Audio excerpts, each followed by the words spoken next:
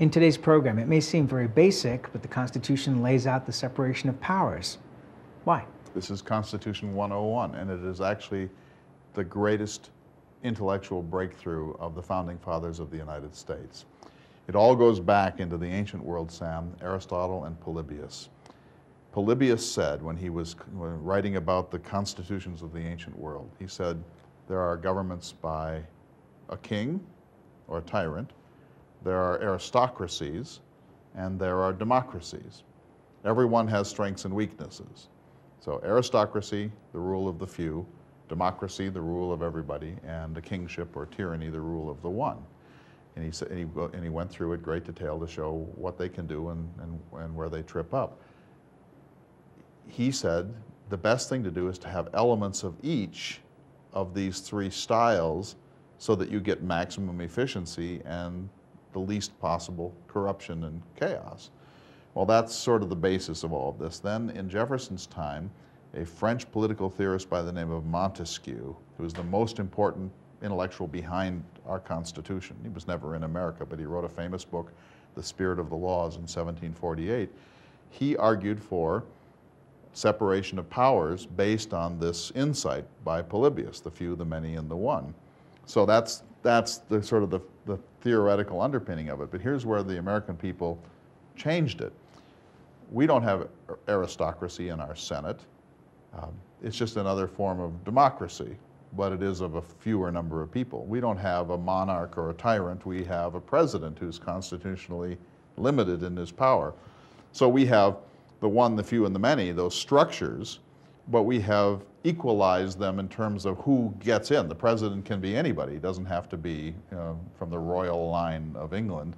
The Senate isn't necessarily made up of aristocrats. They're people like you and me who happen to become United States senators. So we have an even social pool, theoretically, from which we draw these three different branches of government representing the one, the few, and the many. And the Founding Fathers were absolutely, completely aware of the history of these things. And James Madison, the father of the Constitution, knew his Montesquieu and his Polybius as well as anybody, and he decided, here's what we're going to do. We're going to create a system.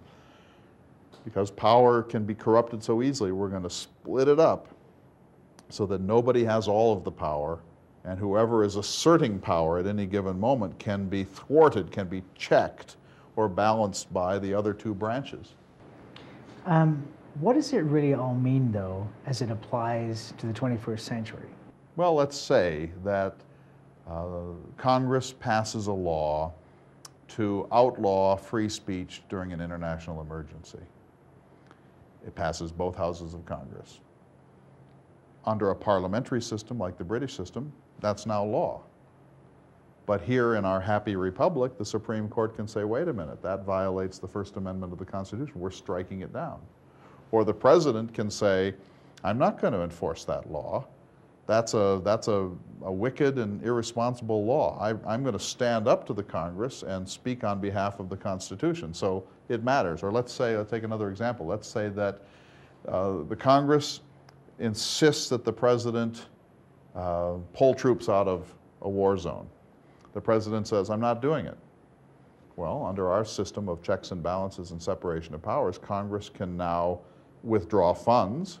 You can't have an army unless it's funded. They can pull the economic support at any time by a simple majority, or they can impeach the president, and if he's convicted in the Senate, he's gone. So the president has lots of authority, but he's checked by the override of a veto in the Congress. He's checked by the Supreme Court. He's checked to a certain degree by public opinion.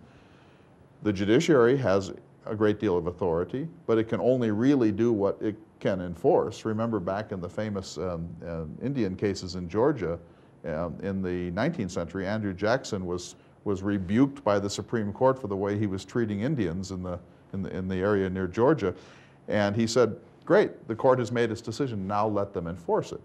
You know, if he doesn't choose to listen, the court has no enforcement arm. They have no police. So each branch is separate in certain ways and has a great deal of power, but it's never all powerful. The other two branches can strike back and reset the balance. And that is regarded by constitutional historians as the greatest bulwark the American people have against a runaway government. Let's talk about Nixon. Richard Nixon. Richard Nixon was an imperial president in the manner of Theodore Roosevelt, his hero. He actually began to think that he was above the law, and he once said with a Freudian slip that when the president does something that's illegal, it's not illegal because he's the president. Well, it turns out that's not really true. So during the Watergate debacle, when Richard Nixon was trying to cover up those crimes, it was discovered that there were White House tapes, that these conversations with Haldeman and Ehrlichman and John Dean had all been recorded by a secret White House taping system. And Congress and other courts demanded those tapes because they were important evidence about whether high crimes and misdemeanors had occurred. Richard Nixon refused to hand them over, and he said, no, the separation of powers doctrine, invoking this very doctrine, means that the president can't be compelled by the other two branches to yield, that there has to be some wall of autonomy that the executive has, otherwise there's no separation of powers. It's a compelling argument. But the Supreme Court, in a unanimous decision, said no. These tapes bear on extremely important matters with respect to crimes and also impeachment. Therefore, we are ordering you to hand over the tapes. We do not accept your invocation of the concept of executive privilege and separation of powers. We accept the principle, but it doesn't apply in this case. And in one of the great moments in the history of America, Sam, Richard Nixon handed over the tapes. He wouldn't have had to. The Congress couldn't have sent troops in to get those tapes. The Supreme Court couldn't have sent somebody over with a gun and said, hand them over. If President Nixon had decided he wasn't going to yield the tapes, the only remedy would be impeachment and conviction. So he loved the Constitution even more than he loved his crimes. And so he realized that he couldn't survive withholding the tapes, and so he reluctantly handed them over. But if the courts had said you're entitled to them on the separation of powers doctrine, he would not have handed them over. He would have said that's a wall. Well, now you have the situation with the Kennedy assassination where all the paperwork has been locked away for 50 years. How does that play into this? It doesn't play into the doctrine of separation of powers because there were agreements made with the Warren Commission and with the Kennedy family that key documents, for whatever reason, would be sealed for this long period of time. That was not a separation of powers concern. It was a concern about national healing. There must be something in those papers that either would have been damaging to the Kennedys, in other words, just keeping this thing raw too long, or it would be damaging to our sense of America. You know, that allows conspiracy theorists to believe that it was the CIA, or it was the mafia, or it was the FBI, or some combination of all of these. But the sense was that the American people need to get closure on this and move on and not dwell too long on this cataclysm. And so the papers were sealed. Whether that was a good or bad idea, I don't know, but it certainly has led to literally hundreds of books being published speculating on what we don't yet know. Here's a few questions to think about and discuss. Question 1. Some people believe that the separation of powers doctrine might have made sense in Madison's America, but in the 21st century, it's too time-consuming a system. Do you think we should change the Constitution to reflect modern life? Question 2. In recent years, the executive branch has become more and more powerful, particularly during the War on Terror. Is this good? Is it necessary? Is it dangerous? Question 3. Since executive privilege is not based on explicit language in the Constitution, should it be scaled back or eliminated? Or is it implicit in the separation of powers doctrine? Question 4. Thomas Jefferson believed that the legislative branch should be supreme because it's the branch closest to the people. Do you agree or disagree? Question 5. Why did the Founding Fathers think separation of powers was so important? Now, Thomas Jefferson was also involved in an executive decision. He was. He invoked executive privilege during the Aaron Burr treason trial. I won't go into great detail, but the sitting Vice President of the United States, Aaron Burr, killed the former Secretary of the Treasury, Alexander Hamilton, in a duel, then fled away. Jefferson dropped him from his administration in the second term. But meanwhile, Burr was engaged in some sort of a conspiracy in the Old Southwest, and finally Jefferson had him arrested and tried on a charge of high treason. And the person who sat in judgment of this circuit riding was Chief Justice John Marshall, who despised Jefferson and had thwarted Jefferson all the way along. And the case ended with Burr's acquittal, even though Jefferson had prejudiced the case nationally and said his guilt is beyond question. And he probably was guilty, but Marshall read the treason clause of the Constitution in so narrow a way that Burr couldn't be convicted. Well, at any rate, during that trial, Jefferson, even though he's the President of the United States, essentially acted as the chief prosecutor, and he micromanaged the whole thing from Washington, D.C., and tried with all of his might to get Burr convicted. Burr, in his defense, said he had to see papers that Jefferson had, or he couldn't adequately defend himself. One of the rights that's guaranteed in the Fifth Amendment is that you have a right to face your accusers and to know the nature of the charges. He said, I can't defend myself unless we get these papers that happen to be held by the sitting President of the United States. So John Marshall issues a subpoena for the papers. What should Jefferson do? Jefferson said, I'm not giving you those papers, because to do so would violate the separation of powers doctrine. If the sitting president can be subpoenaed by X and Y and Z, then he can't do his work. And he has to be able to have confidential communications with his chief advisors, and if these are always being dragged into the public, the executive will not have the autonomy he needs to be the President of the United States. He said, I will not comply. Separation of powers, executive privilege.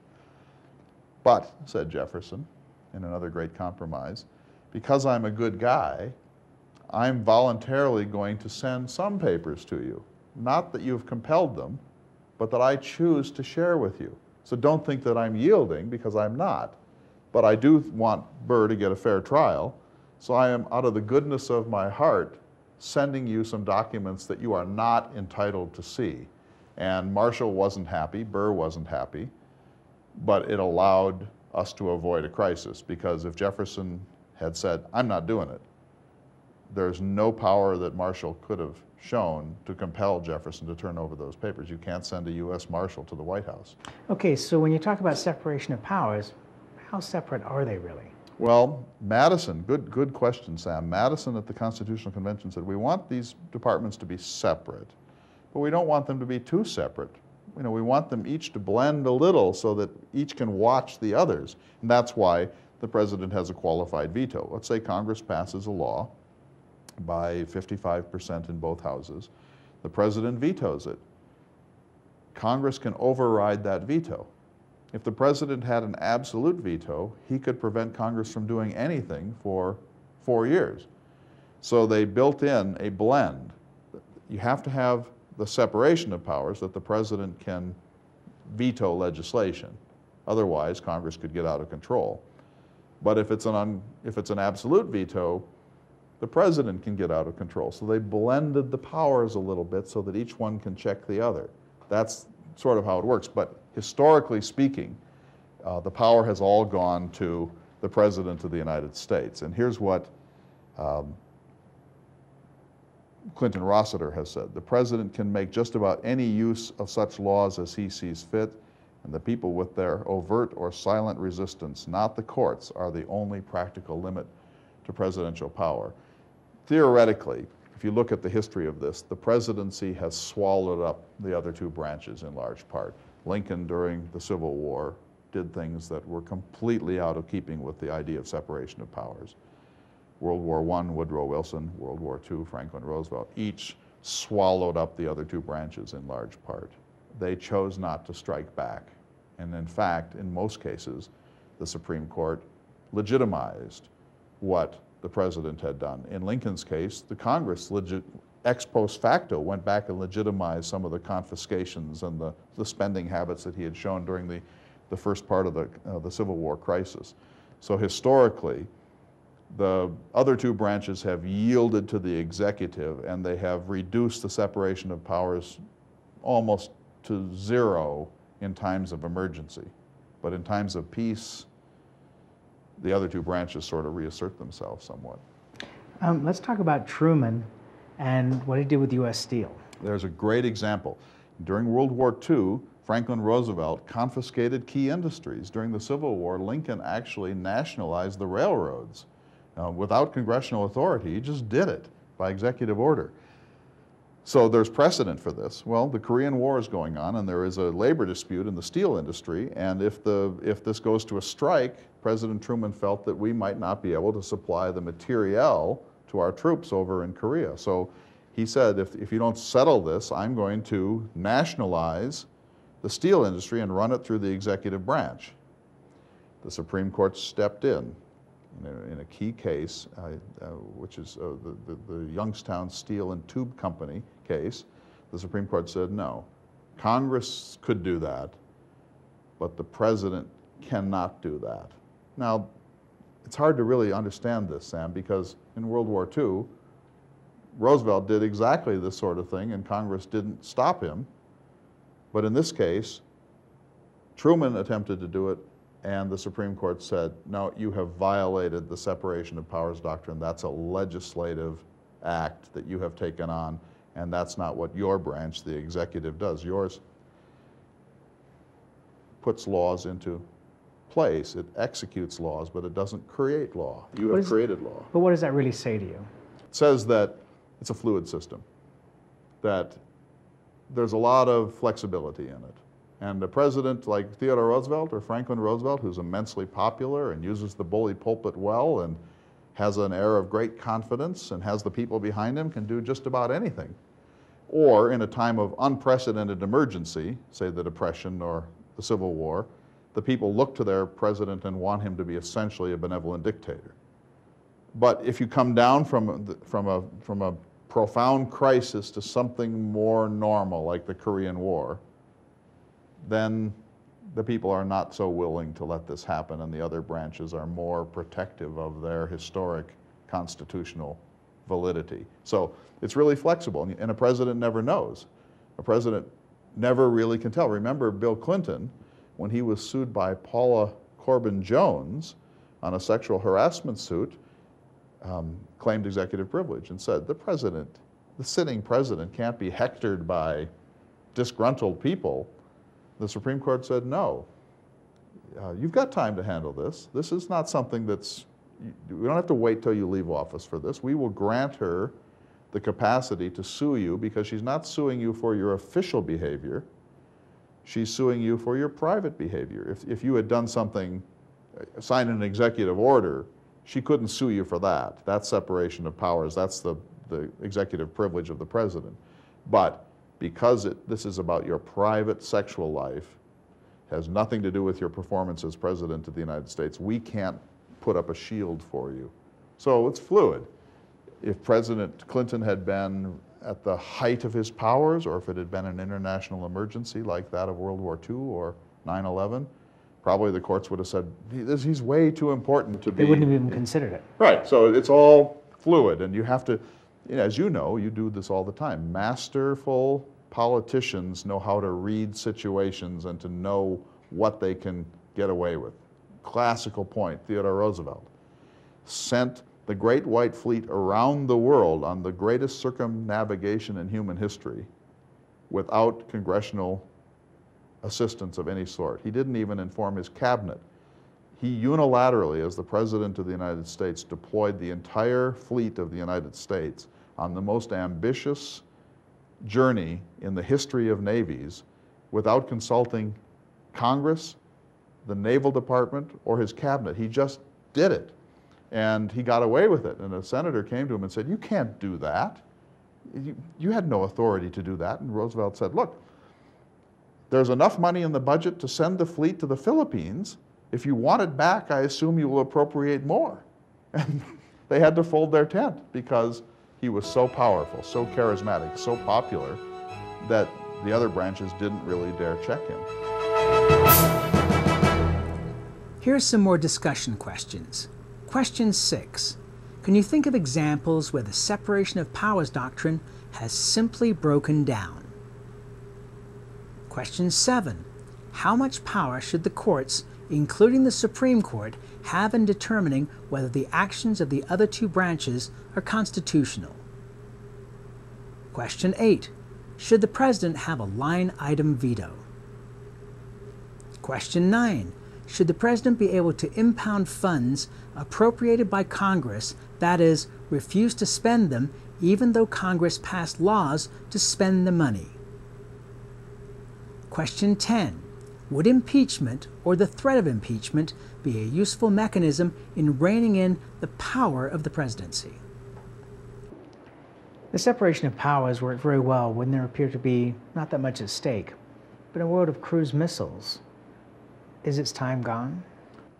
Yes and no. I mean, I do think that everyone now agrees that the president has to have really extraordinary authority in a crisis like World War II or the aftermath of 9/11. And even though the presidents in those situations do more than they're constitutionally entitled to do, and the system of checks and balances largely breaks down, I mean, I think we all understand that we live in the real world, not in a kind of a civics textbook, and that the circumstances of the 21st century are such that we need way less separation than the Founding Fathers would have liked. I think, and that's only going to get worse. I think that the technologies of communication, surveillance, weaponry, terrorism are such that the president will just grow and grow and grow in power. And let me say, I predict that the Bill of Rights will have a very rough 21st century, because those protections were 18th century protections when these technologies didn't exist and America was a kind of lovely island separated from the rest of the world. We may have entered a post-Enlightenment phase, but it still matters. And let me give you an example. This is my favorite Supreme Court Justice, Robert Jackson. He's in the 50s. He's in the time of Eisenhower and Truman. He says this, it's quite interesting. As created, the Supreme Court seemed too anemic to endure a long contest for power, he writes. Yet in spite of its apparently vulnerable position as the weakest third branch of government, the court has repeatedly overruled and thwarted both the Congress and the executive. It has been in angry collision with the most dynamic and popular presidents in our history. Jefferson retaliated with impeachment. Andrew Jackson denied its authority. Lincoln disobeyed a writ of the Chief Justice. Theodore Roosevelt, after his presidency, proposed recall of judicial decisions.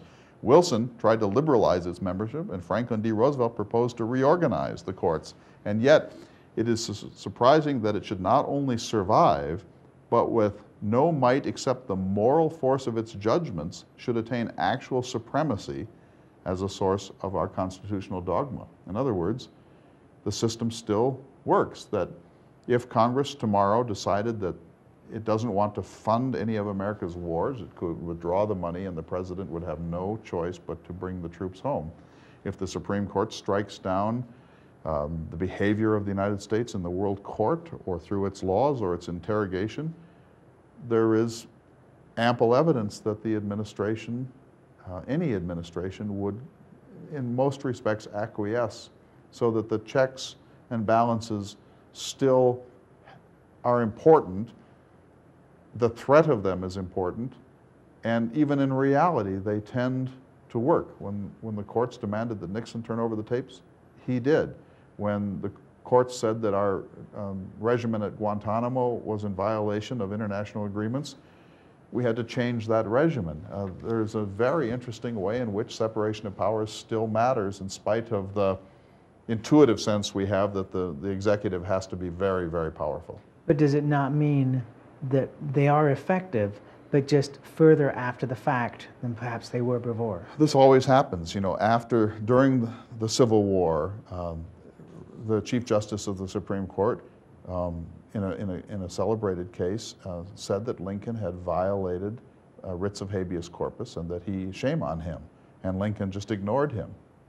But after the war was over and peace had returned, the court returned to this issue and won a victory over the executive. In World War II, when Franklin Roosevelt locked up Japanese Americans in what have to be called concentration camps, the courts acquiesced. But when the war had been successfully won, the court stepped in and said, no more, and you went too far. So we do have a kind of after the fact way of restoring these things. But the country is enormously flexible, and the people do get it, that there are things at stake that are higher than constitutional niceties. The question is, I mean, we haven't been faced with a real tyrant. What if Nixon had kept the tapes and had refused, even upon conviction, to leave office? What if a president of the United States voided the next election and declared martial law? What if, you know, you can spin out hypotheticals, but we have not yet been tested with the big problem of when a presidency or a legislature spins so far out of control that the attempts to check it by constitutional means are impotent, and suddenly we either have to face tyranny or we have to rise up in rebellion. We have never been fundamentally tested in this regard. So at this point, we have not risen to the point of a monarchy or a hyper-presidency. Very close. The president has absolutely enormous powers, but the Congress still has the power of the purse.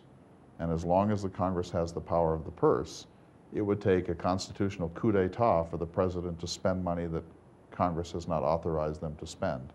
You know, the government did shut down, remember, during Bill Clinton's administration, came to an impasse over the budget. A continuing resolution wasn't passed, and the government actually shut down. It shocked me when it happened, but federal workers were told to go home. We can't pay you.